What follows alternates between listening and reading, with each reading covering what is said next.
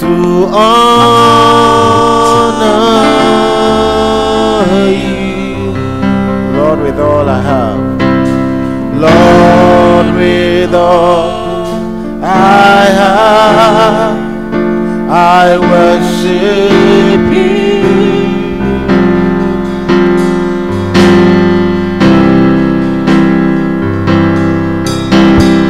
All I have within me, I give you praise. I give you praise. All that I adore is in you. Lord, I give you my heart. Oh, Lord, I give you my heart. I give you my soul. I live for you. I live for you alone. Every breath that I take, every moment I'm awake. Lord, have your way. Lord, I give you my heart. Lord, I give you my heart. I give you my soul. I give you my soul. I live for you. I live for you alone. Every breath that I take, every moment I'm awake. Lord, have your way. Lord, have your way. For the last time, Lord, I give you my heart. Let's go. Lord, I give you my heart. I give you my soul. I live for you alone. Every breath that I take, every moment I'm awake. Lord, have your way in me. Lord, I give you my heart. I give you my soul. I live for you alone. Every breath that I take, every moment I'm awake. Lord, have your way in me. So, Lord, this morning, be the Lord of our lives. Speak to our hearts, we pray. Thank you for your glory in this place. Thank you for your power. May I not be seen. Let it be only you. In Jesus' name. Amen. Hallelujah. Clap your hands unto Jesus and be seated in heavenly places. Numbers chapter 23 verse 1. The title of my message today is Altars of Spiritual Life. Altars. Altars of spiritual life. Amen. I promise you I'll be teaching on altars. Amen. So, altars. Altar is spelled A-L-T-A-R. Not A-L-T-E-R. A-L-T-E-R is to change. When you build an altar of God, it will alter your life. Amen. An altar of God is to alter demonic occurrences. Amen. Every Christian, every spiritual person must have these altars I'm coming to preach. There are 7 of them. There are 7 altars. The most common one we always talk about is what we call prayer. Prayer is the commonest altar every Christian knows. When they say build an altar, all you think about is prayer. I get it. But an altar is a transport system where divinity meets humanity. It's a transport system. So when you have an altar in your life, it becomes a channel through which God meets you. Are you getting me? An altar is actually a gateway into the spiritual realm. God does not visit earth or does not do anything on the earth without an altar. Amen. Numbers chapter 23 verse 1.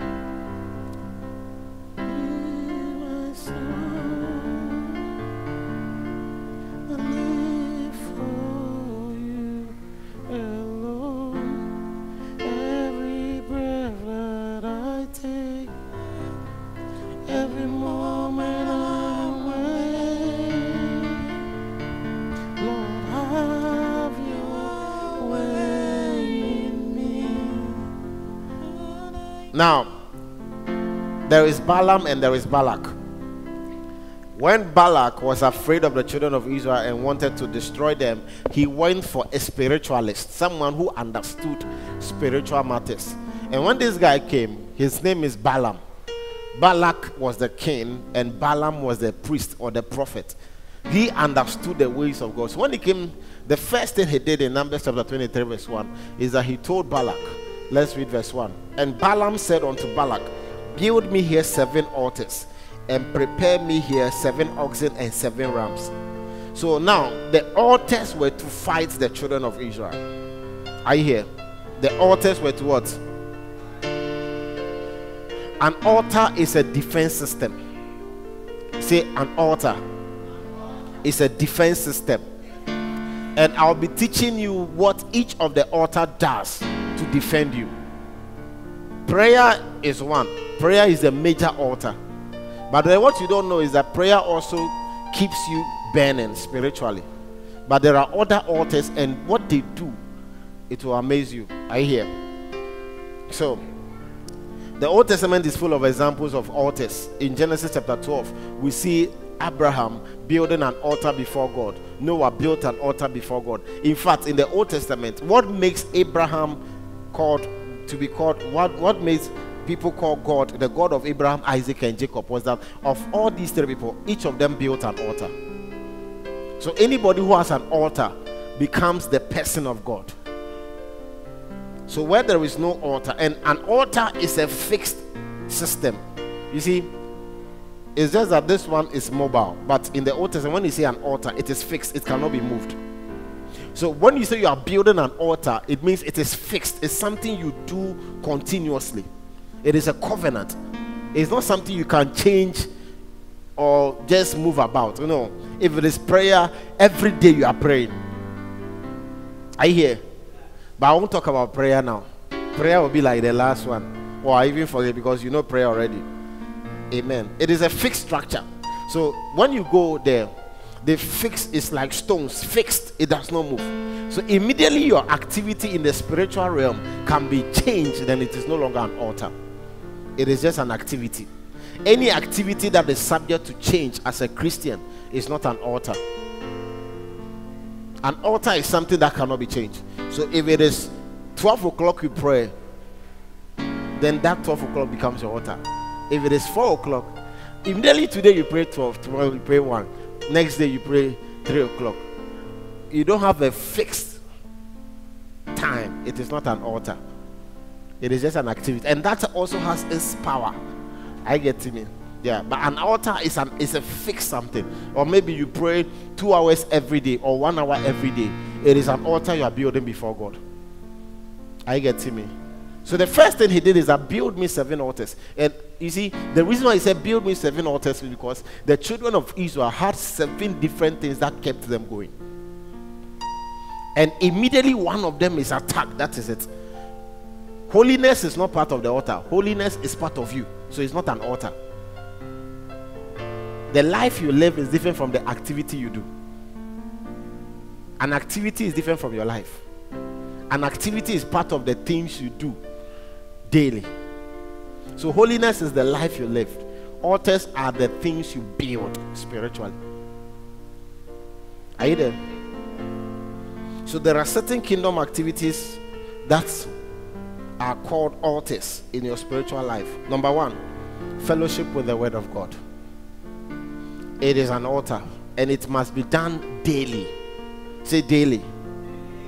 You see, the altar of the word of God, what it does is to fight deception. If you don't have an altar of the word of God, where daily you come before the word of God and read and understand the word of God, you'll be deceived. Many are they who have been deceived because they did not build any altar of the word of God. Psalm 119 verse 105.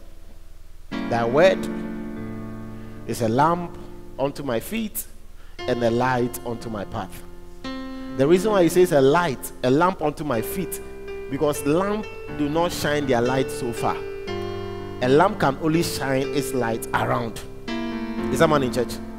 But a light, you know, from here you can see the street light, although they've not fixed correct ones, but you can see the street light afar off, isn't it? So light is for long journey, lamp is for short term. So the word of God is not only for immediate result, it's also for future results. So as you are building an altar of the word of God, coming daily before the word of God, fellowshipping with the word, what you are building is a system where deception is taken away from you.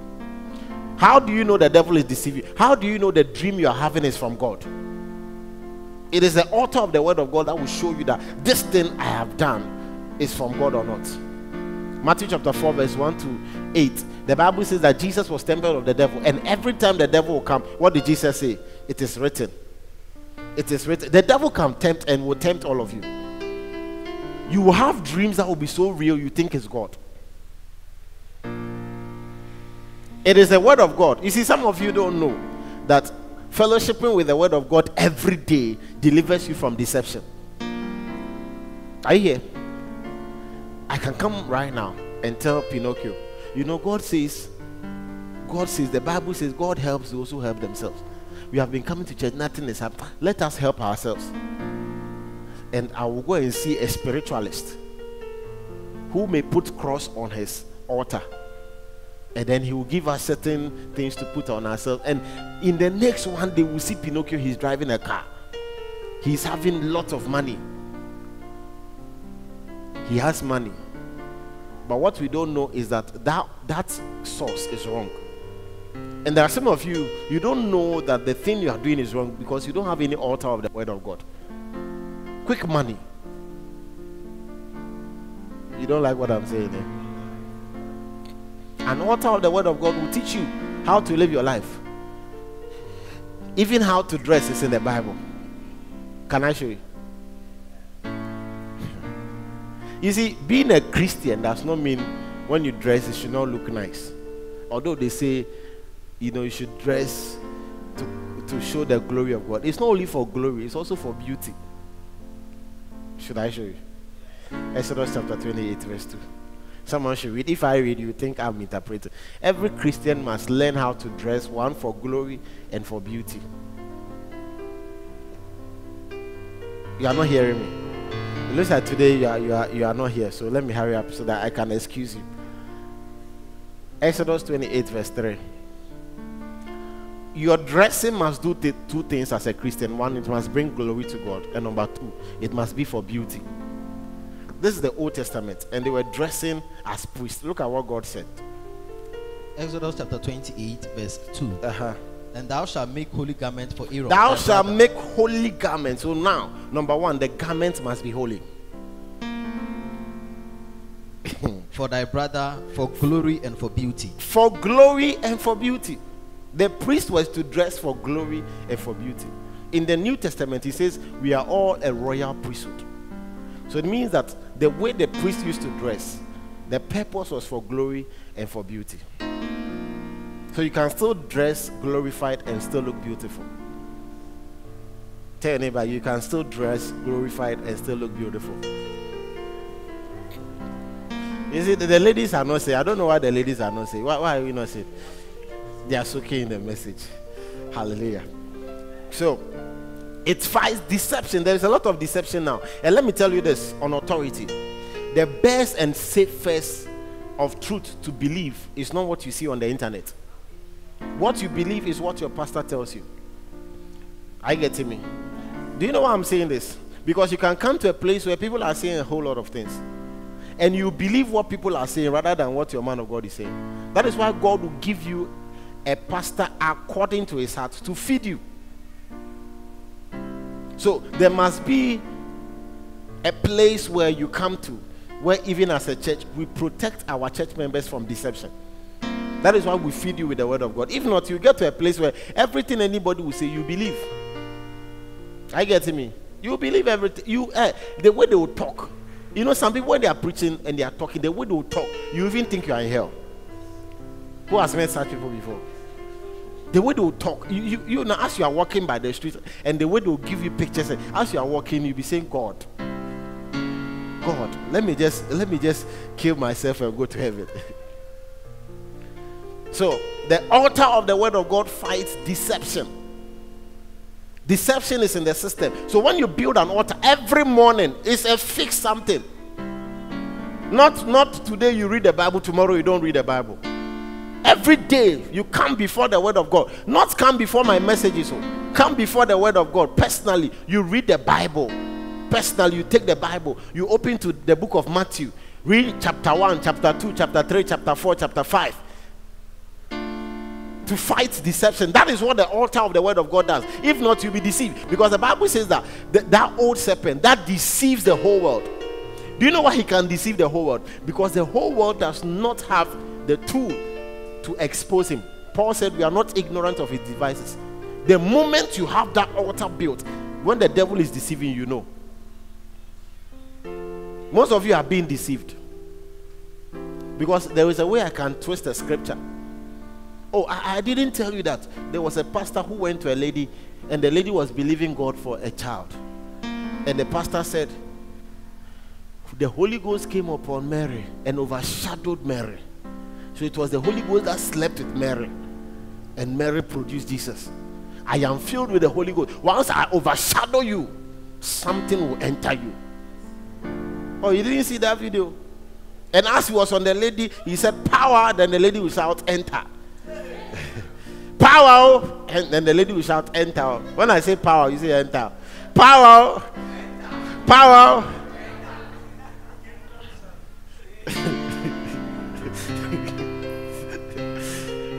Yeah, that was how that lady was deceived and went back home and told the husband that I am pregnant and the Holy Spirit has given me a child. The kind of dirty slap you receive has not yet been orchestrated in the spirit. So there is deception. I can come to you right now and tell you that sow a seed of 2,000 cedis and God will do this. That's why I always tell you that whatever a man of God tells you, ask him for scriptures to back it. The altar of the word of God. Psalm 119 verse 9 to 11. It says, wherewith shall a young man keep himself pure? By taking heed to thy word. Thy word have I hid in my heart, that I may not sin against you. Psalm 107 verse 20, it says that he sent his word and healed them and delivered them from their destruction. Hebrews chapter 4 verse 12, the word of God is quick and powerful and sharper than any two-edged sword, piercing even to the dividing asunder of soul and spirit. John 1:1, in the beginning was the word, and the word was God, and the word was God. The same was in the beginning with God. All things were made by him, and without him was not anything made that was made. In him was life, and the life was the light of men, and the light shineth in darkness, and darkness comprehended not. John 6:63, the words that I speak unto you, they are spirit and they are life. The word of God is your defense system. Every time the devil will come, you have to tell him it is written. When he tells you that you will die, this sickness will kill you, tell him that the Bible says that I will live and not die to declare the good works of the Lord. When he says you are a failure, tell him Deuteronomy 28 says I will be the head and not the tail. I'll be the first and not the last. Tell him Psalm 91, 1,000 will fall at your side and 10,000 at your right hand, but they shall not come near you. Tell him John chapter 4 verse 4, greater is he that is in me than he that is in the world.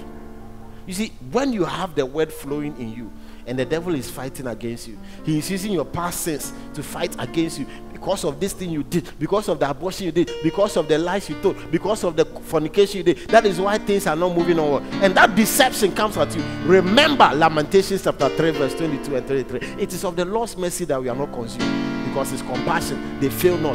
They are new every morning. Great is thy faithfulness.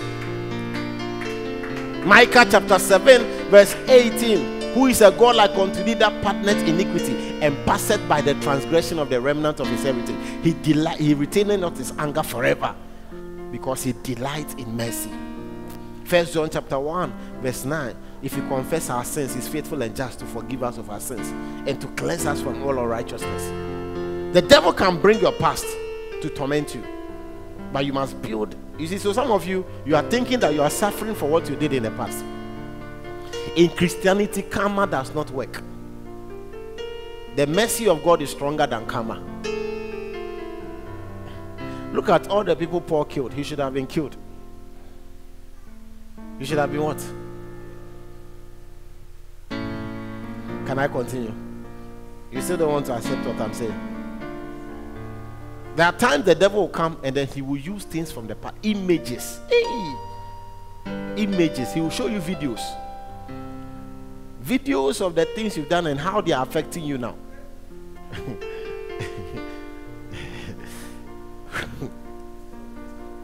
He will tell you that this lie you told and this thing you did, that is why you are not having money today. So now some of you come and say, God, I'm sorry. You have said sorry. Listen, in the sight of God, he does not hear your sorry twice. In the sight of God, he does not hear your sorry how many times? Twice. He hears it only once. Can I show you a scripture? For those who feel their past is catching up with them. When you come before God, he does not look at your past. God does not deal with you according to your past. He deals with you according to your future. The devil will always deal with you according to your past.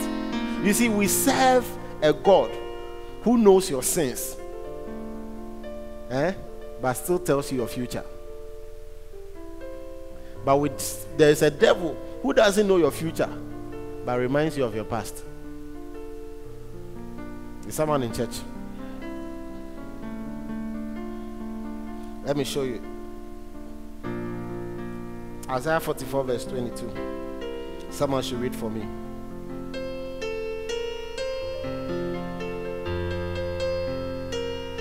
I want you to read it yourself so that you understand what I'm saying. Austin, they will bring your past. The devil will bring your past. Say, you are singing. Do you remember what you did to 1, 2, 3, 4? Ah. Isaiah 44:22. I have blotted out as a thick cloud. I have blotted out as a thick cloud thy transgressions, and as a cloud thy sins. Listen, he says no matter how thick your sins are, like the thick cloud, I have blotted it out. I have cancelled it. I have taken it away. I have wiped it away. Return unto me. Return unto me. For I have redeemed. I have redeemed you. Why are you running away from God? So that thing stops you from coming to church. It's like the man who said, I can't take a shower because I'm so dirty that I'll make the bathroom dirty. That is how most of you are. I can't come and bath because my body is so dirty, I'll make the bathroom dirty. The purpose of the bathroom is not to keep the bathroom clean. It's to clean you from your dirt. The purpose of God and the blood and the church is to cleanse you. Why are you running away from your cleansing agent? The thing that is to keep you pure is what you are running away from. So some people say, I can't come to church because I want to deal with some 1 or 2 things. No, it is the church that you deal with 1 or 2 things. The church is not a museum for the righteous. It is a hospital for sinners, for people who are broken. Anybody you see in the church is broken. Turn to the next hospital client by you. Listen, there is not one single person here who does not need Dr. Jesus. We are all patients. When you come to the church, we are all patients. And there is only one doctor. His name is Jesus. All right. Let me give you the next one. Our time is fast spent. There is a song I wrote, the Holy Spirit gave me some time ago. I don't know if I've shared it with Peter. I'm amazed at how you love me. Captivating, can't even resist. What did I do for you to love me so? What did I give for you to die for me? The least I can do is to give you my all. Oh, what kind of love is this? Hallelujah.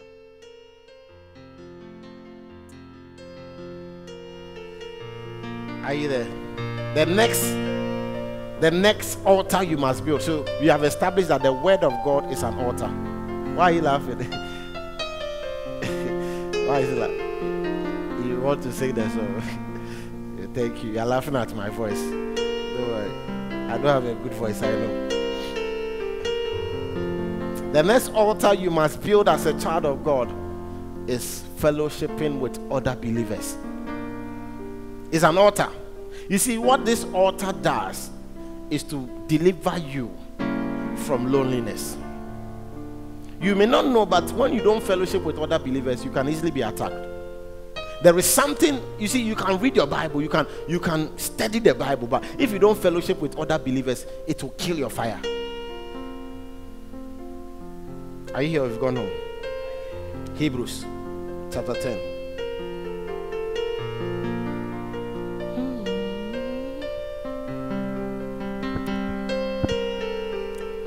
Verse 24. Hebrews 10 verse 24. And let us consider one another. Let us consider one another. To provoke unto love. To provoke unto love. Are you seeing it? So now, when we come to church, I'm to consider Tephillah. I'm to consider William. You have to consider your neighbor sitting by. Do you know what that happens? It provokes unto love. It builds a love mechanism. So one of the ways you build your love for God and for other human beings is by coming to church. There is something that coming to church will do, that speaking in tongues prayer will never do. Are you here? Please read on. Not forsaking the assembling. Not forsaking the assembling of ourselves together. As the manner of some is. As the manner of some is. Some people don't like, you see, some people say, me, I don't like going to church because now the church, when you go, people are some way, the pastors are some way, the prophets are some way. You go, you pay consultation fee, you pay, what other fee is there? Admission fee. You buy oil, you buy palm oil, you buy zomi, you buy all these things. You buy pure water. Someone will go and pray over pure water 20 pesos and pray and come and sell it for you for 2,000 cedis. Who sent you there? Who sent you there? You were looking for miracles and you went there. Is it like, listen, not that we don't know the correct church, we know power, we know the correct churches. Nobody here will tell me he doesn't know what it is. Your desire and lust for miracles that will send you to false prophets. Everybody knows what tell me, if you are to name correct churches right now, after you get your miracle, you go to a correct church. You know the definition of a correct church. But you go to a place and go and buy things that will produce miracle. And when it fails, you say, all pastor. It is not all pastor. You are some way. You are some way.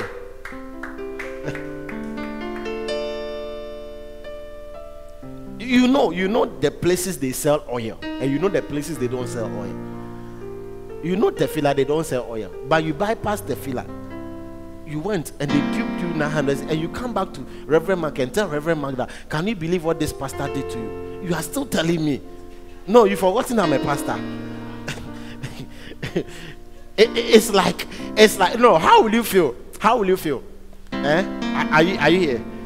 If you sell clothes and you have a family member, and the family member goes to a boutique and he goes to buy some worst type of clothes and comes back and is complaining. Can you believe I want to buy clothes and the clothes was messed up? They didn't even treat me well. Can you imagine the thing is torn and the clothes he went to buy, you have been advocating the same clothes on your status. Oh, my friend, this is my clothes. And family member bypassed you and came back and is complaining to you about clothes he went to buy, which is fake.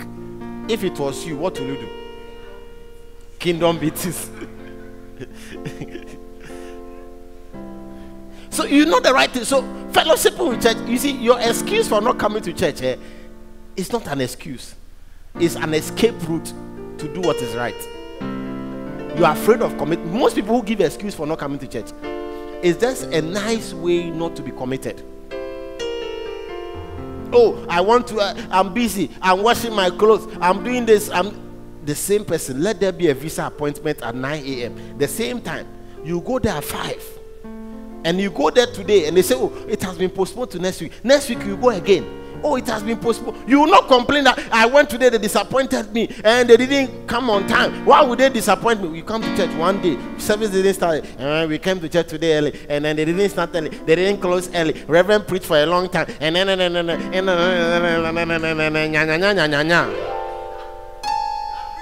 the truth of the matter is that you don't value church and you don't value God. It's as simple as that.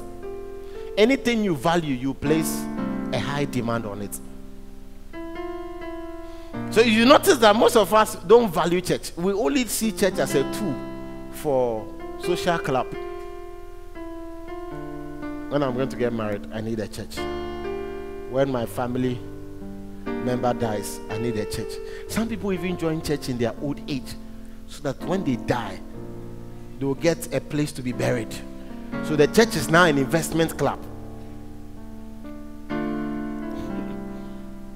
But listen, Obadiah chapter 1 verse 17 and 18 says, but upon Mount Zion there shall be deliverance, and the house of Jacob shall possess their possession. A church is a Zion, it's a mountain where you come and possess your possession. You cannot, listen, I wish I would show you more scriptures. If there is no church in your life, there is no mountain in your life. Because the Bible says in the last days, the mountain of the Lord shall be exalted above other mountains. And we know there are seven mountains. In the last days, all other spheres of life will collapse. The only thing that will be high and exalted is the church. That is why they will fight the church. You watch and see. What is giving hope to people in the midst of the corona? It's a church. It's in Malachi chapter 2. It says that, is it Malachi chapter 2? It says in the last days, the mountain of the Lord's house shall be exalted, and many nations shall come and say that, let us go, so that we'll learn the ways of God. Are you here? Okay, let me show you another one. Zechariah chapter 3.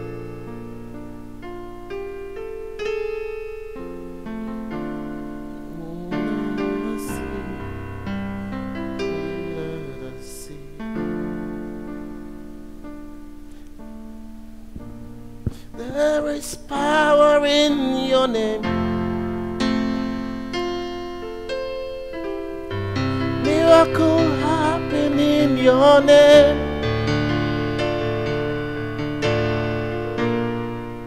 As we lift our voice and sing, it's you that I see.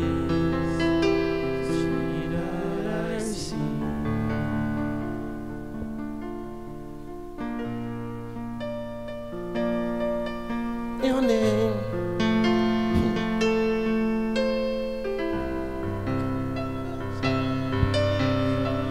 Let's go to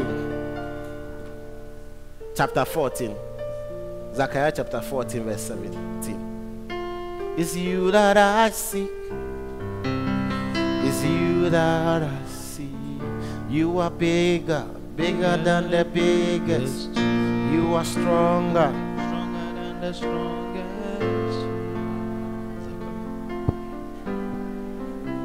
Zechariah chapter 14 verse 17.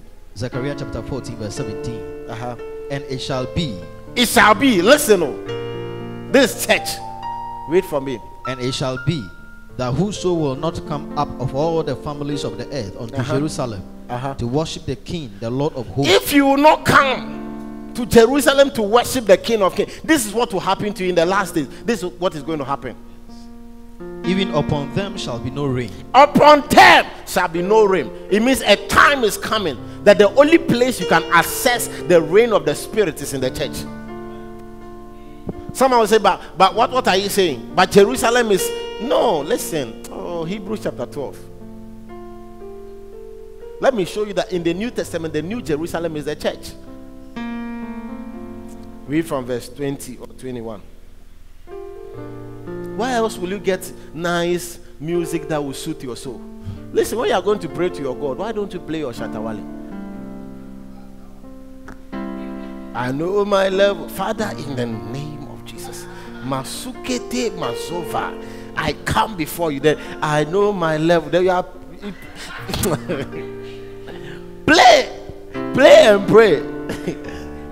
you will look for what's the name of that song? One of the people song. What's the people play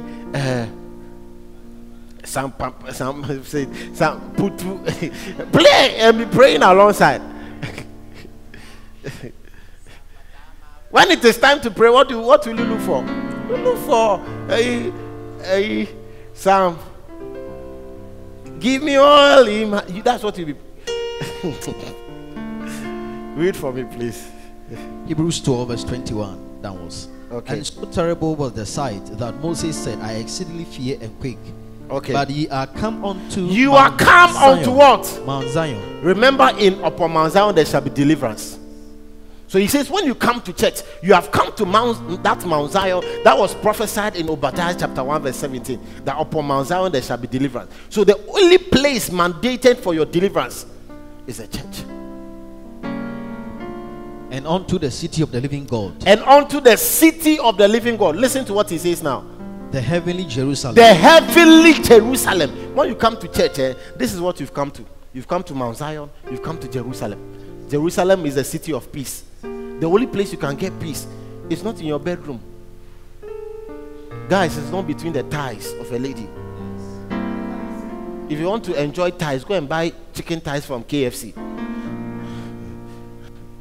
Am I talking to human beings? Who are you here? You don't like messages. Do you know why you don't like? Because your sin, it is beyond. I don't want to say it's beyond the blood of Jesus, but it is beyond. So immediately they mention something like that. How can he be talking like that? Who does he think? Who do you think you are? Build an altar. I'm teaching you altars. You are there asking me who do I? Are you? Preach. And to an innumerable company of angels. And to an innumerable company of angels. There are so many angels here. Can you imagine that? Listen, when we started singing and I was singing a song, do you notice that at a point in the song, the atmosphere changed? Because immediately an angel was released. There are so many angels here that if God should open your eyes, the number of angels here are more than the people here. There are so many angels here. And he is not only angels. He says that to the spirit of just men made perfect. So you have the spirit of Abraham here. You have the spirit of Daniel also here. The spirit of Elijah is also here. The spirit of Hannah is here. The spirit of Samson is here. The spirit of Solomon is here. Pasolo. All these people are here. And Jesus himself, the mediator of the new covenant, is also here. Before the Holy Spirit. You cannot get this presence in your house. The altar of fellowshipping with the word of God is in your house alone. But the altar of fellowshipping with other believers and coming to church is in the church, because this is where you are revived. Church service is a revival service where you receive fuel for the coming week, where you are revived for the coming days. In the Old Testament, every Sabbath, all children of Israel were to gather. They had once a week or once a month, the day that they will all fast. And the Bible says that 3 times a year, all males were together. That's why we have convention 3 times a year. We don't do things because we want to do them. We do it because the word of God says so. Are you getting me? It's in the church that you are taught the principles and the foundations of believing. It's in the church that you are taught how to pray. It's in the church that you are taught how to even give. It's in the church that you are taught how to. Where else can you learn the spiritual things of life apart from church? You don't want to come to church. If even this one, coming to church, is a problem, then the next one there, you have a bigger problem with it. Because if even coming to church is a problem for you, it must be an altar in your life that every Sunday I'm in church. Listen, the Jews had that. It was a strong altar. It was so serious that on Sabbath day, manna did not fall for anybody. Go and read the Bible in Exodus chapter 17, 18, 19, 20. When God rained down manna for them. He said, gather the manna for 6 days, but on the 6th day, gather twice what you eat, so that on the 7th day, nobody will go out to gather. And people went out on the 7th day and they didn't get any manna, because God himself respected the 7th day. It was a holy convocation. Every society in this world meets from time to time to discuss it. You don't want to meet. It's just like, oh, sorry, now, sir, or shano, hey, I cannot teach you who he hear me hear off. Your friend Paul. I can't even sit anywhere I want to sit. If there is no place where your pride can be cut off, I dare you, you are a danger about to explode. There must be a place where your humility must be tested. And the purpose for which coming to church is important is because you need a place where you can account for your life. The next altar you must build, which is similar to coming to church, I hear, is kingdom service. Making available your gifts and your giftings to the things of God. You saw the choir coming to sing. Not all of them have Celine Dion type of voice. They have kingdom voices. That is what they are called, Shekinah voices. We sing to the glory of God.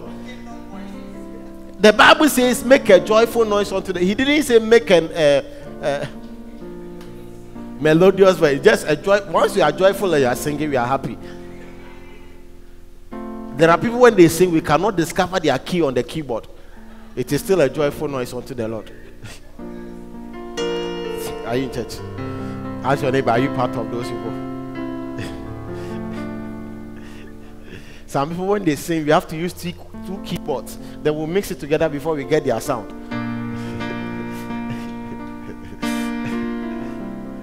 Are you here? Make kingdom service is very important. Go and read Matthew chapter 25. The Bible says that there was a man.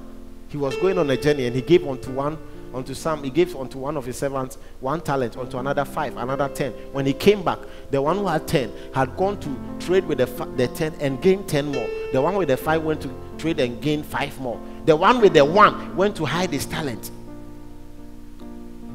Ladies, you are beautiful. Say, ladies, say, I'm beautiful. Don't say the T, say, I'm beautiful. I'm beautiful. Do you know that this your beauty you carry in the world can be used to slay men, and in the church can be used to gain souls? What are you using your beauty for? Do you know one day God will ask you of this your beauty he gave you, that they be all the posts on Instagram, Facebook, where you take picture, beauty on flick. See beauty. Nyankopon shed that ball me. Now why na Nyankopon shed that ball? What I try to say? What kind of demeaning attitude is that? Look at your neighbor and say, Nyankopon shed that ball. God intentionally created you. Tell your neighbor, God intentionally created you. But he created you for his good works. Why your good works? You come to church, do something in the house of God. If even Sunday is a busy day, you can do something for just that 2 hours we are God. One, you even have a problem with coming to church. The 9 o'clock, you don't come at 9. You come at 9:15, 9:30. When we are going to close, then you come. There are people who come at 10:30. And they expect the church to close at 11. The only day you set aside to worship God, you come to, you don't do anything for God. Matthew chapter 9, let me show you something. There was a man whose servant was sick and about to die. I hope it's Matthew chapter 9.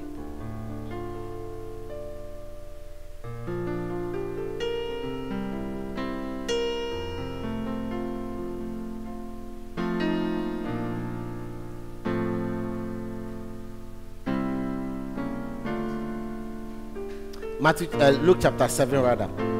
There was a guy whose servant, his servant, not he himself, and he was coming to Jesus, and the elders of the Jews came to Jesus.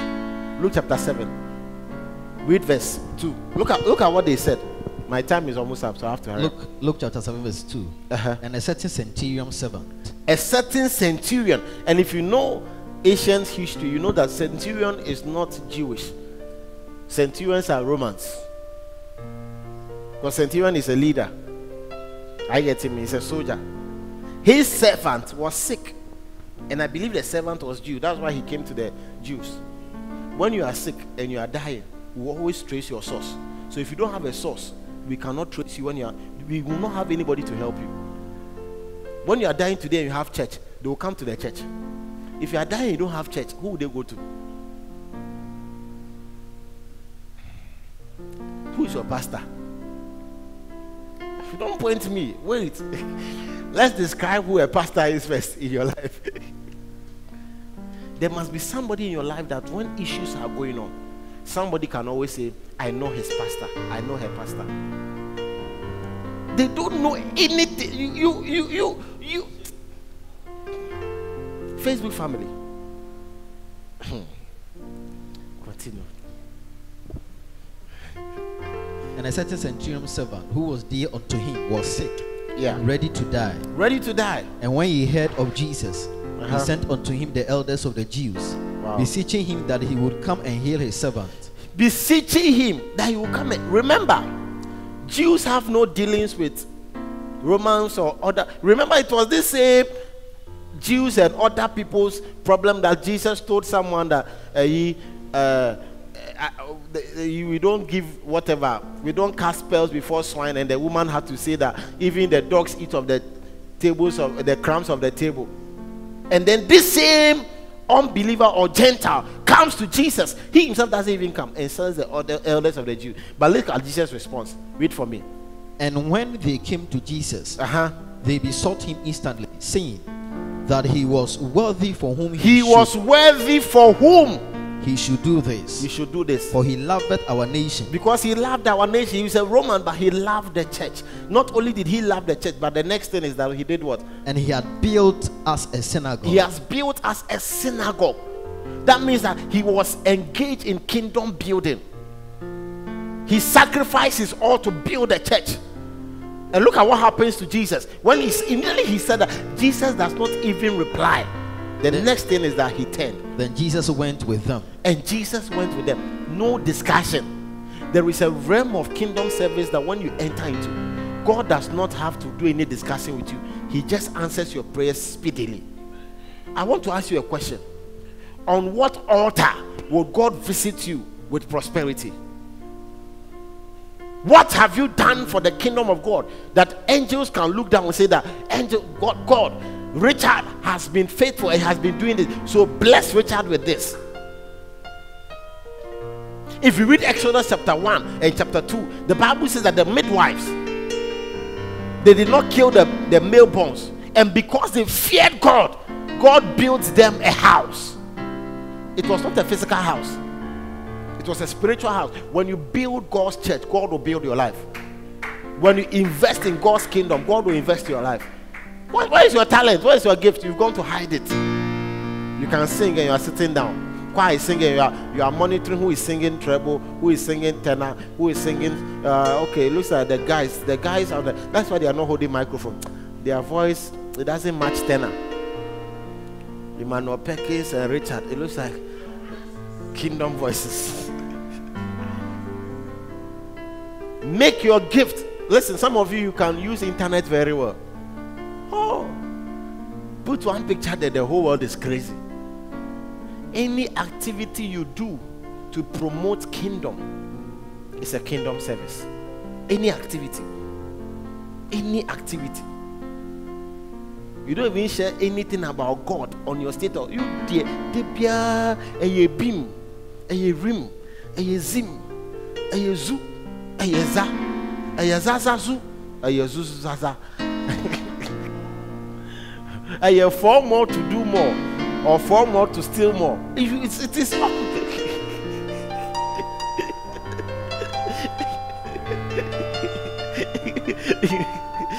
Hey, I tell you, politics. Someone said 4 more to do more. Another person shouted 4 more to steal more. I don't know what it is. I'm not into politics. So we thank God. Pastor King, you know, is to do more. But you people know the other one. So make available your gift and your talent. You have a desire for instruments, play. You see, this gentleman here didn't have a thing about what they are doing. Someone standing before. It was originally, where is Perkins? You see, he started, now he's sitting at the back there. You see, this one shooting the video is Augustine.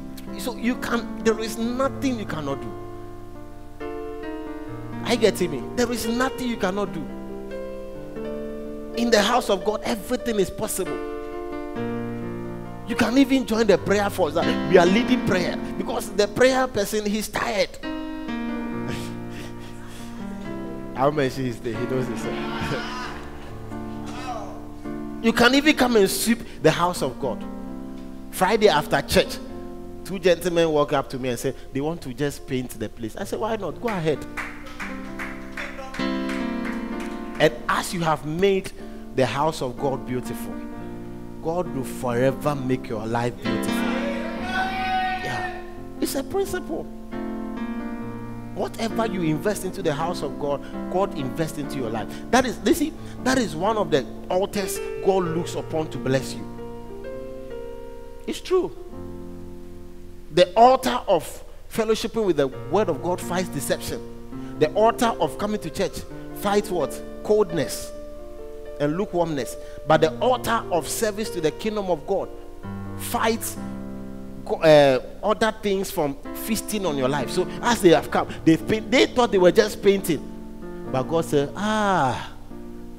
you have made this place beautiful. I'm going to build your life. As they are taking their pictures, God is also taking note of their account. You see, there is a book in heaven. There are books. When the books are open, they will mention your name. They will mention your name. They say, Pinocchio, come. Let us open the book. Let's open the book of prayer. Every day, Pinocchio wake up, people parabos, papa. God will say 100%. Let's open the books of coming to church. Oh, he's always there. Palada, 10/10. Book of kingdom service. God.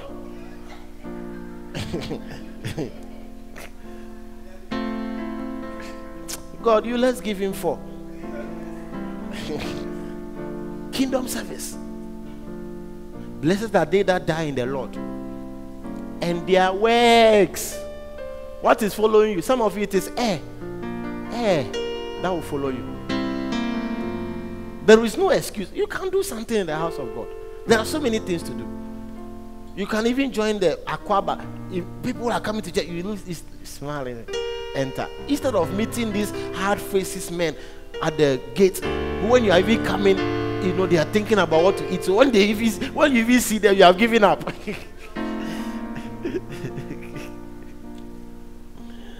Are you here? There's something to do. Someone read news. He reads announcement. Yeah, just reading of announcement. You think it's nothing, but it adds a certain whatever to the church. Yeah, you are there. You say, of a kind announcement. Hey, of a kind announcement. As a self penitential now, you see, that is why you are not going on in life. That's why you are not moving on in life. That is why you are just not moving on, and you don't understand why things are not working, because you are more than CNN, you are more than BBC put together. You will criticize everything. You will criticize. Next altar, let's go. Our time is up. Are you blessed? The next altar you must build is the altar of evangelism.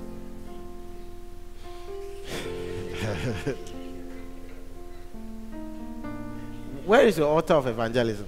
There is no crown for you in heaven. If you don't have any altar of evangelism that God can look and say, because you have won souls. Listen, there is something soul winning does that prayer will never do. It's true. There's something soul winning will forever do that. There is no amount of prayer you pray that will do it. And there is something that prayer will do that evangelism can never do. And there is something kingdom service will do that no amount of prayer you pray will ever do. Those who are engaged in kingdom service most likely will not have a problem with work. Every time there is work available for them, check and see. God will always favor those who are engaged in kingdom service in the area of work. And if you have been engaged in kingdom service in any way, I stand on that altar and I call forth your career in the name of Jesus. You cannot serve God and God will not make men serve you. There is favor released when you are engaged in kingdom service. As I'm talking, you should be asking yourself, what can I do in the house of God? What can I do? The way the praise and worship guy has been leading, it looks like me when I was in school. I used to lead Jama. I can do this praise thing because the guy, lead kakra, and I said, so, evangelism. Evangelism. Proverbs chapter 11, verse 13.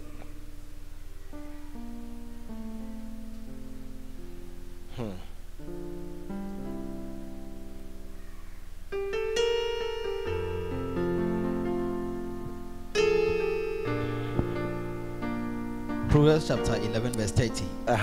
The fruit of the righteous is a tree of life, and he that winneth souls is wise. He that winneth soul is wise. So wisdom, that altar of evangelism will produce the fruit of wisdom in your life. There is no evidence of wisdom in your life because you have never won a soul.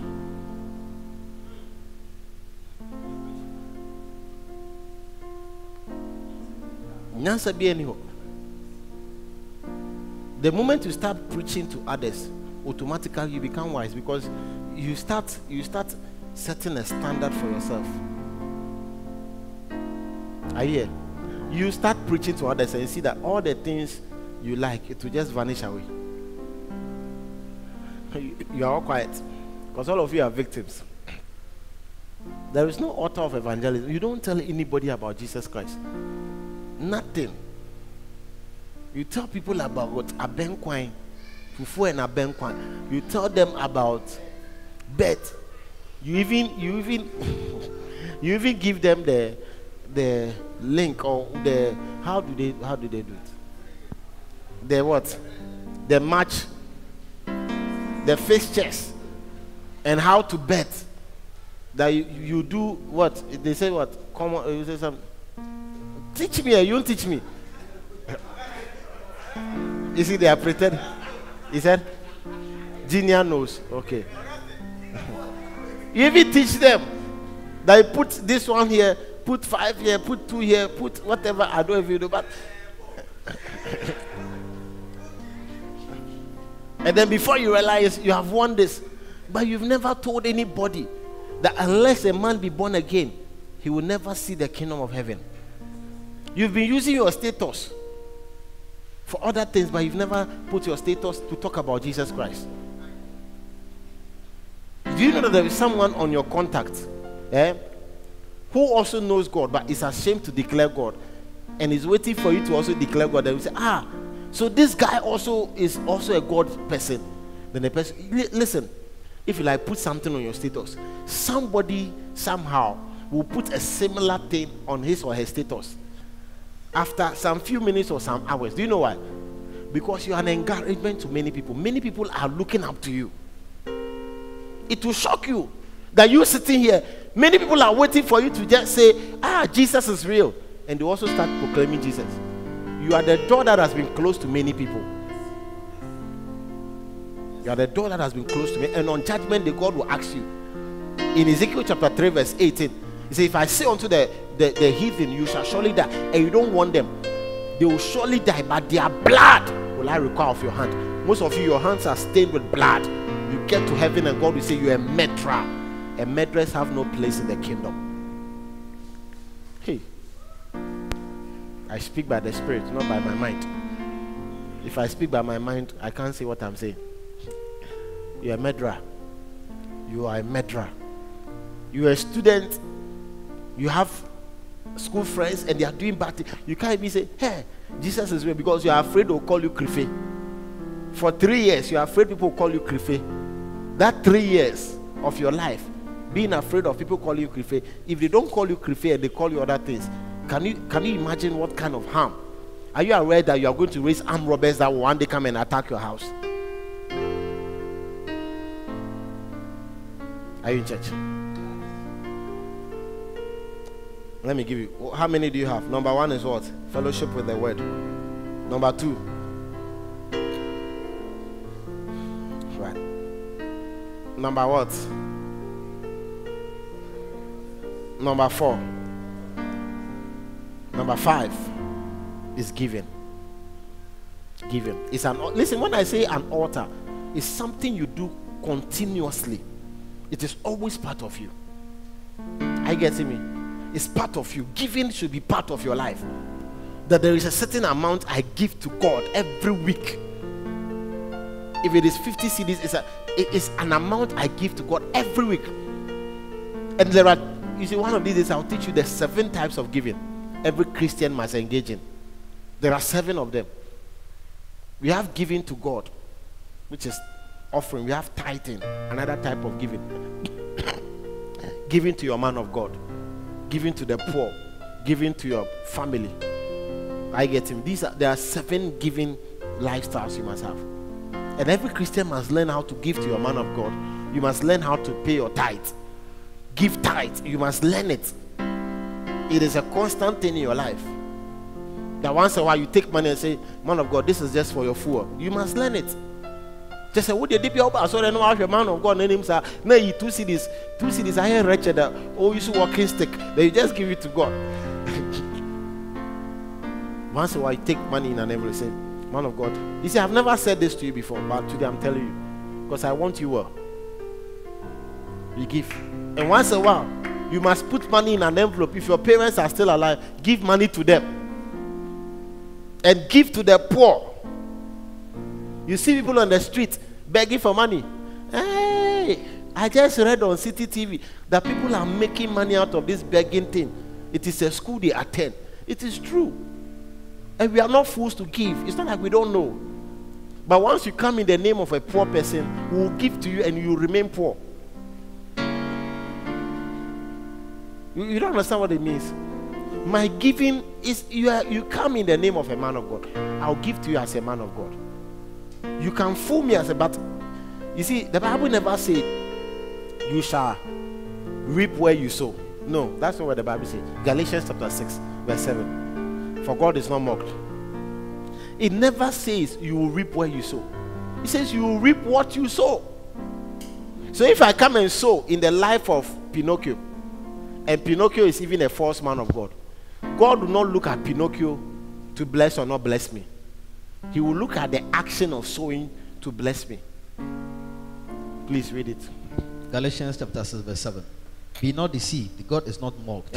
For whatsoever a man soweth, whatsoever you sow, you reap. Not wherever you sow, that shall he also. You see, most of you say that, me last time I gave to this person and this person was bad, I won't give to this person again. No.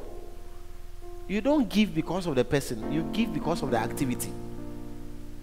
Giving should not be based on the ground. It should be based on the produce. You look at the harvest to give. You don't look at the person. Are you in church? You don't reap where you sow. You reap what you sow. So if I give to Pinocchio and Pinocchio comes as a beggar, God will not bless me Or say, because you gave to Pinocchio and Pinocchio was telling lies, so my blessing will not come. No. God will bless me because I gave to a beggar. And he will bless me with the results of giving to a beggar, which is what? Give unto the poor, and the Lord will repay you. He that has given to the poor has lent to God, and God will repay him.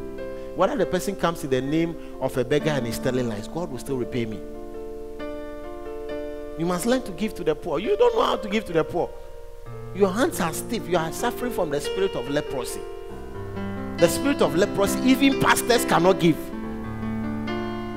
Church members cannot. You've never given 100 CDs to God before. 100 CDs, offering time, 100 CDs. It is beyond your imagination. People are giving 5,000, 10,000 to go. You 100 CDs. Hey, I should give my 100 CDs. Huh? So that they'll go and use it for what? You see, to you, giving in church means that you are wasting money. You can spend 20 CDs on food, but find 5 CDs difficult to give to God. It's a spirit of leprosy. Yeah, the place to give the most is church. And now if I give, they are going to spend our money on. Listen, are you the judge of God? Or are you the God of the judge? It is God who will judge us. Are you here? You don't like what I'm saying? Giving. Muslims know it. They call it what? Zaraka or Salaka. They know it. During their fasting period, they go and give Salaka. They'll come and dash you things right now. They know what it does. But you, the Christian, that God has given you the principles of financial empowerment, you are sitting down there. He says, when you pay your tithes, I'll open the windows of heaven. You've not paid your tithes, and yet you are complaining. But Lord, you've not given me money. How can I pay my tithes? Why would God be asking you for tithes if you don't have money? The 10 CDs he gave you the other time, where was it? Where is the tithe out of it? You spent it and come back and say, God, all you give me is 10 CDs. He that is faithful in the least will also be faithful in the much. God gave you 10 CDs, you couldn't pay tithe. Why should he bless you with 100 CDs? He blessed you with 100 CDs, you couldn't pay tithe. What is the assurance that you'll be faithful with 1,000? The faces have changed, you see. The financial commitment of Christian is very low. We are not committed to our financial lives. When we get money, when we get, all of you here, when you get money, let 1,000 CDs fall into your hands. Dresses, the ladies' dresses, hair, bone straight, as if the bone in your skin is already crooked. Bone straight. All ladies receive bone straight hair in Jesus' name. Oh, you say amen. I'm not tricking you. I'm prophesying over your life. Receive bone straight hair in Jesus' name. It will happen. Before the month ends, all of you will have bone straight hair. Those who said amen, they will receive it.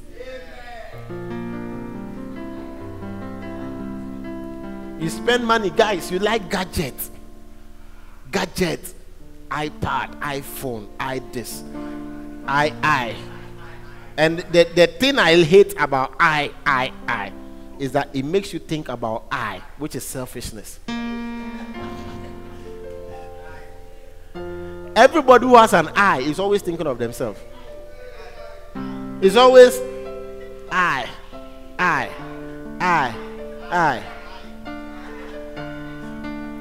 Are you in church? Where is the altar of giving in your life? What can God look upon in Pinocchio or Austin's life and say that Austin gave this amount of money, so I'll look upon that and bless him? Or look at Mavis and say, Mavis gave this amount of money. You see, some of you can't give to God because you don't value God. You have 1,000 CDs, you can't divide it and say, God, I'm giving you 500. I don't know how I'm going to survive for the next 1 month, but my salary is only 1,000 and I'm giving you 500. Even the 1,000 you are telling God, God, you know this one is not enough. I'm praying, Lord, increase me, increase my salary. When you increase my salary, you know my heart, I'll come back and give you more. And God will say that even the little I have given you, you've not trusted me enough with it. Why should I give you more? So you see someone who is not going to work and God is blessing and you are jealous of the person. Meanwhile, that person, God gave him 10 cedis and was faithful and told God, God, you gave me 10, I'm giving you back the 10. God said, okay, I'm going to bless him with 100 to see how faithful they are. He said, God, you've given me 100, I'm giving you 80. I don't know how I'm going to survive, but I'm going to survive on 20.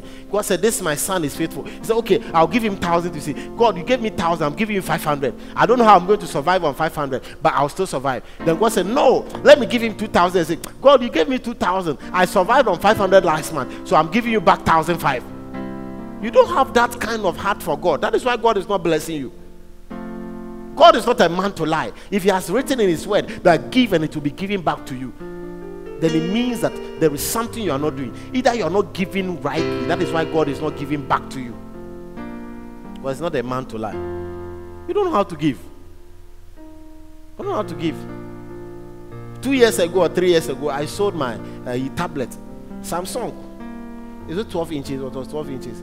Samsung with the pencil. Yeah. That Sunday, I used to take taxi to church. Sunday we came to church. God said, give it to Pastor Sam. I gave it to him. Right here, give it to him.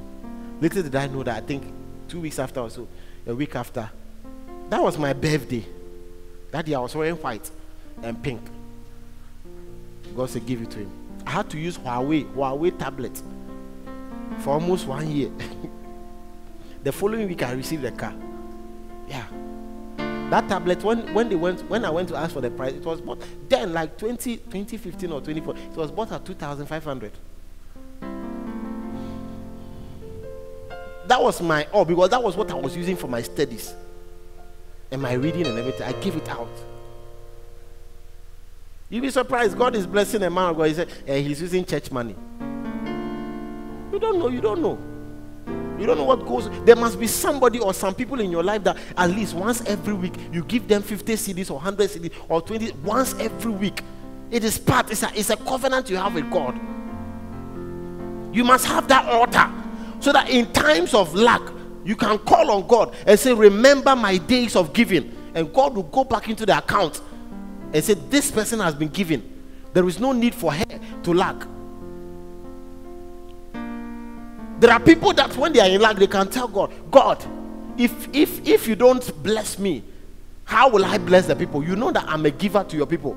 If you don't bless me, how will I give? These people are depending on me for survival, for your glory to be above them. So God has to bless them. God must bless them. When giving becomes a problem, abundance is taken away from your life. Even in the church, you can target 2 or 3 people that every Sunday you tell yourself that this person, I'm going to buy food for them. Or this person, I'm going, even your man will say, once every month, I'm going to give this amount of money to my man of God. I may look foolish, but the Bible says, believe in the Lord thy God and thou shalt be established. Believe in his prophet or honor his prophet and thou shalt prosper. There is a level of prosperity that will hit you once you begin to honor a man of God. It will shock you. Someone came to my house, was working in my house for 2 weeks. By the end of the 2 weeks, he got a job. By the end of 2 weeks, he got a job. Someone also came to take my car and was washing personally. He was washing my car personally. And he has been chasing his driver's license for 2 years. That same day, he got it. Saturday, DVLA sent him a message that your driver's license is ready. What giving have you accumulated in the spirit? Because the Bible says when the clouds are full, it will pour out rain. There is no cloud and you are expecting rain. I'm spending my time on giving because I've never spoken about giving in this way before. Some of you, giving is a problem. You have 100 CDs, everything must go. 200 CDs, everything must go. 1,000 CDs, pew. And you say, God, bless me. When you bless me, you see this your church. What I will do in the church. God is saying that when I even gave you 100 CDs, and the man of God was taking offering and mentioned 50 Ghana, you could not trust me enough to bring 50 Ghana CDs to me. What makes you think I can trust you with 1,000 CDs? God could not trust you with 100 CDs. Or you could not trust God with your 50 cedis and you expect God to trust you with 1,000 cedis. Ladies or guys, I want to ask you a question. Guys, you gave 50 cedis to a lady to cook rice and stew and guamo with egg and pepper. Just 50 cedis. And by the time you came back, the person said that angwamo, the money was not enough, so didn't cook the angwamo. This same person comes to you again. I say, now I want to cook jollof. Give me 200 cedis. What will be your response? I gave you 50 Ghana. The angwamo you couldn't do. One cup is 4 cedis. Oil 2 cedis. Egg 1 cedi. Sardine and pepper. You couldn't do. How sure am I that if I give you 200 cedis, you can cook jollof? You what? They couldn't fill the gas. That is how God is watching us. So I gave you 50 Ghana. You were holding 50 Ghana. And I said, you give me 20. You see, sometimes you think me standing here to say, if you have 50 Ghana, come and give. You think it is just me. You don't know it is God calling you to, as a bridge of trust. The money he gave you is calling to see how much you trust him with the money. But you put your money, you are calculating the things you go and buy after church. The expenses you have, the marketplace you will go.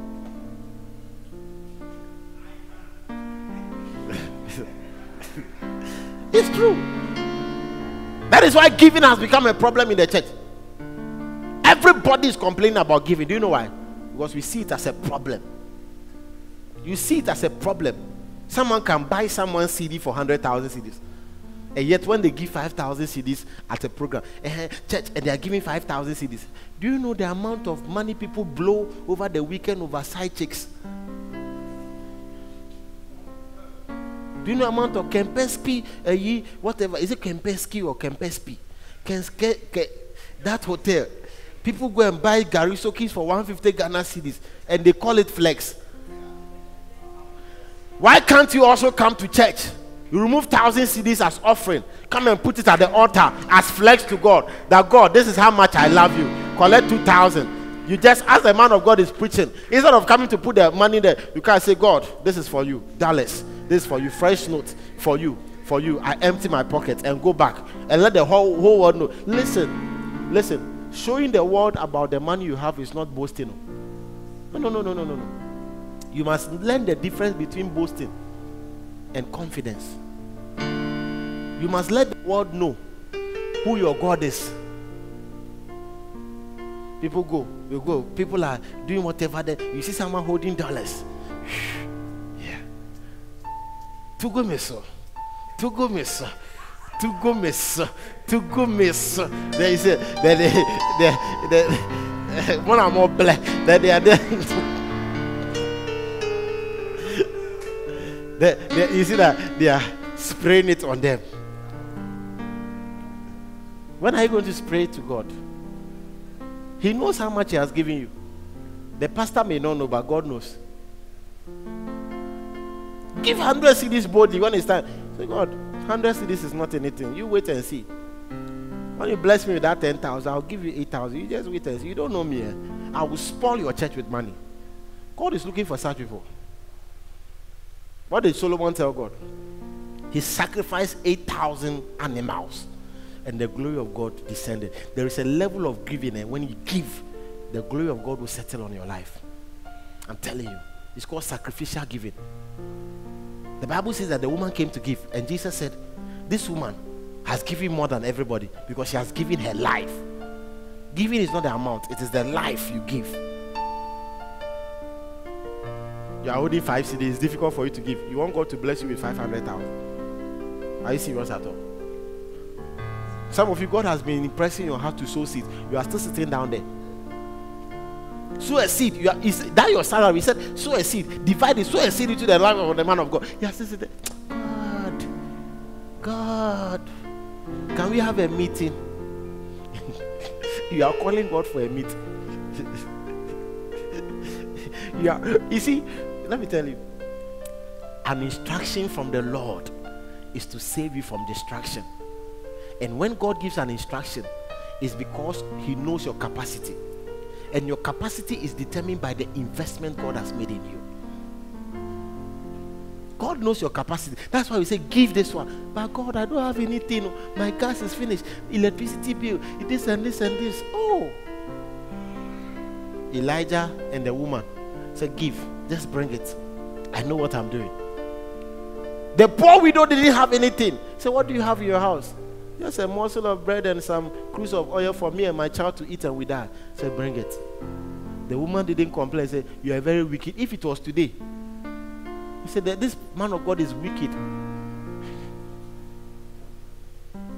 God must test you before he can trust you with his riches. I couldn't even finish the other two. But maybe next year I'll give you the other two. Maybe next year. Because it was for today. I don't know what you say. You can't give. You have a problem. You have a spiritual leprosy problem. You have to wait till a message like this is preached before you remove 20 Ghana. And even that 20 Ghana crowd, one time we came to church, after the offering, someone followed the person counting. Was it you? Counted the offering. He said, please change. I gave 50 Ghana. I was giving 5 cedis. So if you can change and give me 45. Was it you or it was another person? Yeah. True story. Ask Lady Martina. Do you remember? The person gave 50 Ghana and followed the people counting the money and said, please, I gave 50 Ghana, but there was no change. So if you can change and give me 45 cedis. Yeah.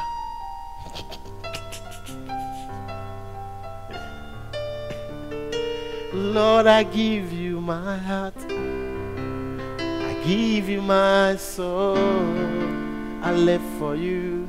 I live for you alone.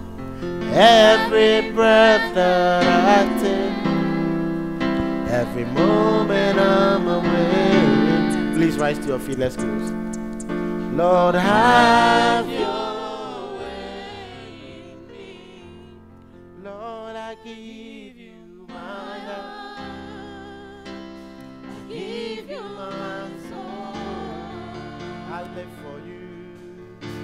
I live for you alone. Oh, every breath that I take, every moment I'm awake. Lord, have your way. Lord, have your way in me. Hallelujah.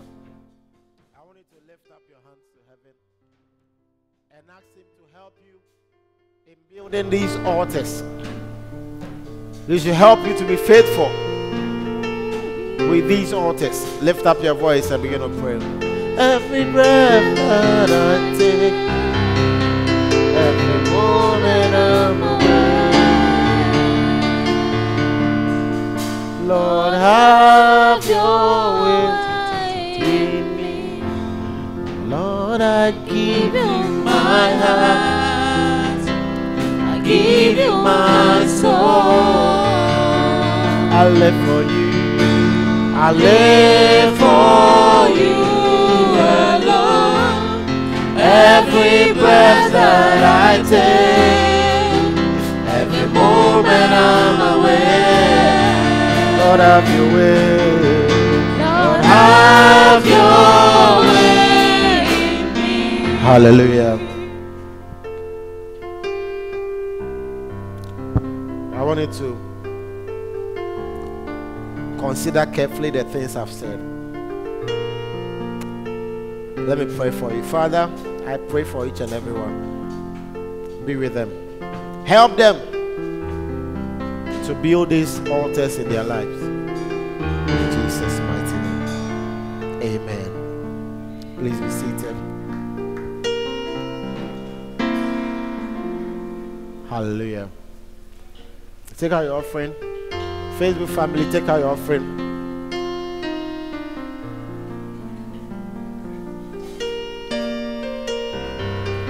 If you are here with your tithe, please.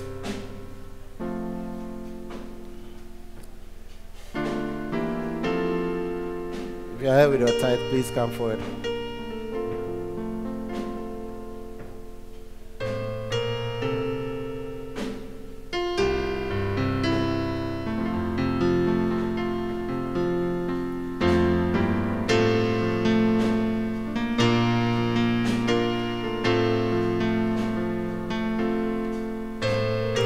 It is ended. The Facebook Live has ended. Why? The connector.